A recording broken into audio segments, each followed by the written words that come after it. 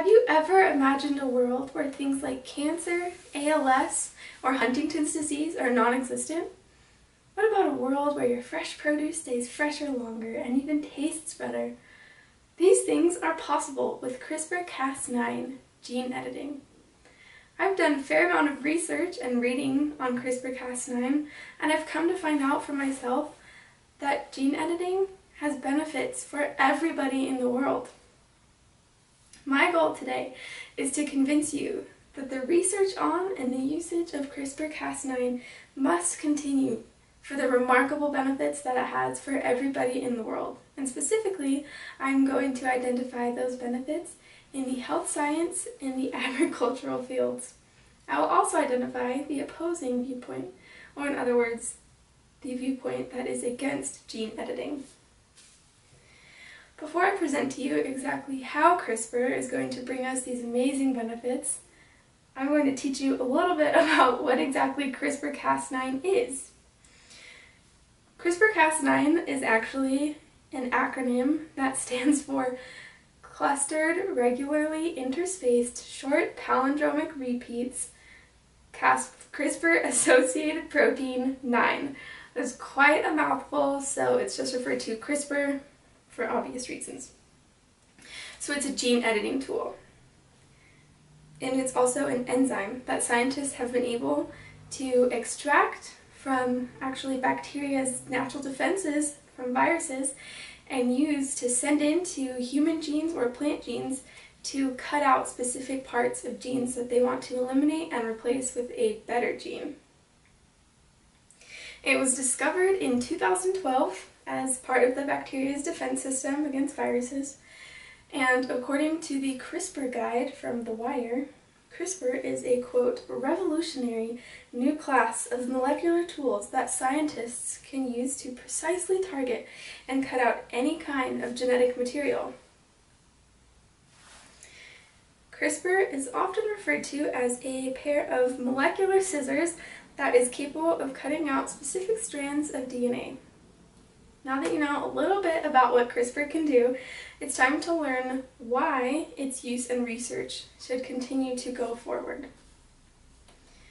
CRISPR has the potential to inhibit or even eradicate many diseases.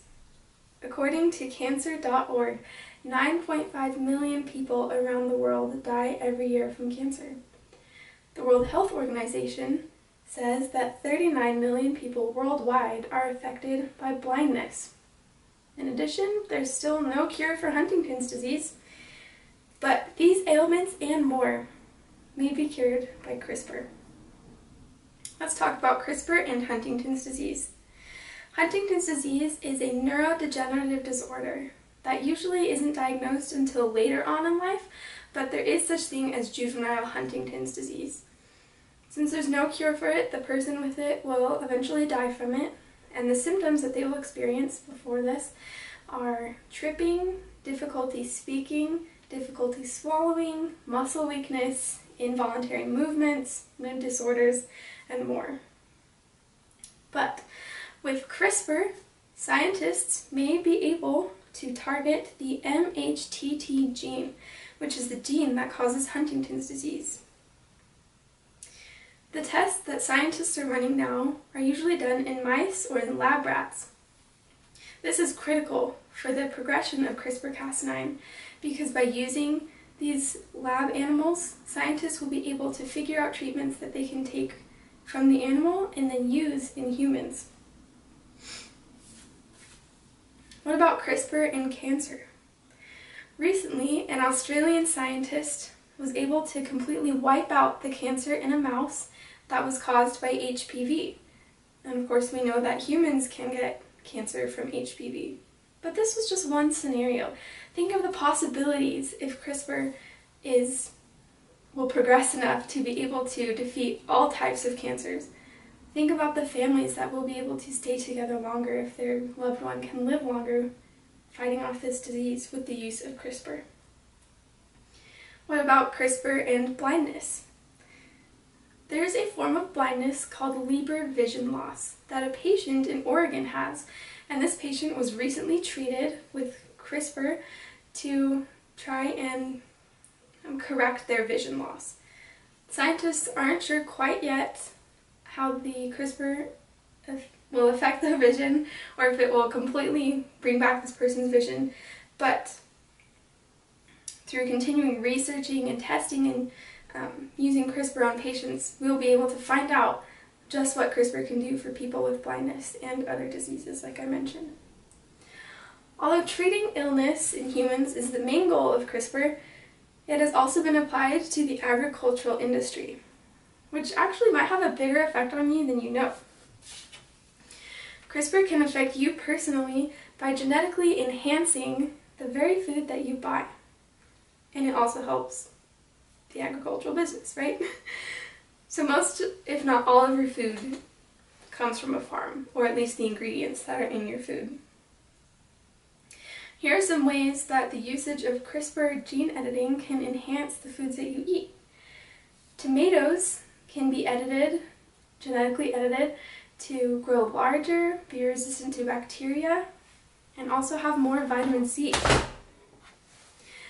Rice has been edited to have a greater yield so that farmers can produce more for us, especially since rice is a worldwide staple for many cultures, and also the farmers will benefit from having a greater yield. Citrus fruits, these can be edited to be resistant to the greening disease, which is where they become green. I'm sure you've seen this once or twice because of the bacterial infection. What about chocolate? CRISPR can actually be used to make the trees that produce the cacao beans resistant to infection, so that we have more chocolate. Isn't that awesome? And then my last one is wheat. As we know, wheat contains gluten, and people that have celiac disease cannot eat gluten because it makes their stomach hurt really bad, among other things. So, researchers are using CRISPR to potentially decrease the amounts of gluten found in wheat so that people with celiac and gluten-sensitive enteropathies can eat more of the foods that they want. Hopefully it's clear to you why we need CRISPR for enhancing the health of humans and also plants. However, there are some people that are opposed to CRISPR for a few reasons.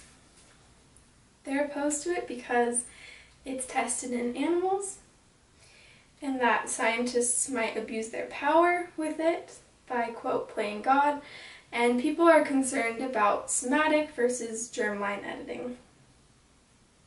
On the topic of animals as test subjects, a professor at North Carolina State University said that animals' rights are violated when they're used in research because they're not given a choice, and animal testing is morally wrong no matter how much humans may benefit.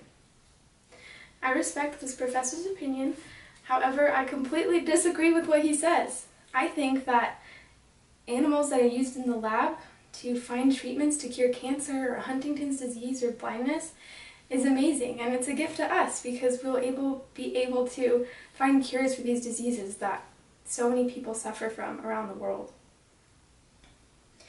In addition, there's also been a call from scientists around the world to regulate germline editing as much as somatic editing has been regulated. Germline editing means that genetic editing will affect the offspring of the person, whereas somatic editing means that it just affects that person, but it won't affect their DNA or the DNA of their offspring.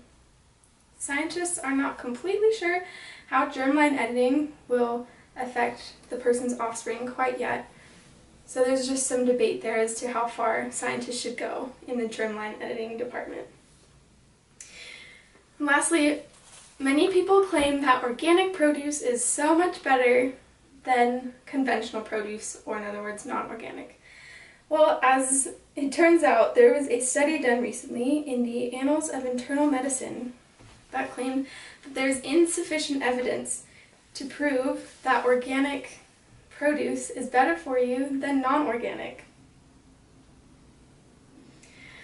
I hope by now you understand how CRISPR works and why it is essential not only for people with diseases, but also for you as a consumer in society. By continuing the research and usage of CRISPR, Scientists will be able to find a cure to cancer, Huntington's disease, and more, and also create good crops. There is still a lot to learn about what CRISPR can do, but right now we have enough information to propel us down the right road that will lead us to an ideal world, free from disease and full of the best foods to fuel us.